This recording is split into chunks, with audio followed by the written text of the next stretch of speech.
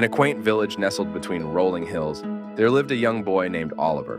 He was known for his wild imagination and unwavering belief in himself, despite being constantly teased by the other children for his dreams.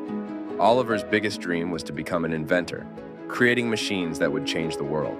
But the villagers laughed at him, saying he was foolish to think he could accomplish such feats. One day, while exploring the forest near his home, Oliver stumbled upon a mysterious old book hidden beneath a tangle of vines. Intrigued, he dusted off the cover and opened it to find pages filled with sketches and diagrams of fantastical machines. With newfound excitement, Oliver pored over the pages, studying the intricate designs and absorbing every word written within. He spent countless hours experimenting and tinkering in his makeshift workshop, fueled by the belief that he could bring his inventions to life. Despite numerous failures and setbacks, Oliver refused to give up.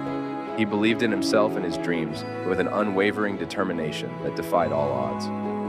One sunny afternoon, as the villagers gathered for their annual fair, Oliver unveiled his latest creation, a flying machine fashioned from scraps and spare parts. Gasps of amazement echoed through the crowd as Oliver climbed aboard and soared into the sky, leaving behind a trail of disbelief and wonder. From that day on, Oliver's belief in himself inspired others to chase their own dreams, no matter how impossible they seemed. And as he continued to invent and innovate, the once skeptical villagers learned the most valuable lesson of all, to always believe in yourself, for anything is possible when you dare to dream.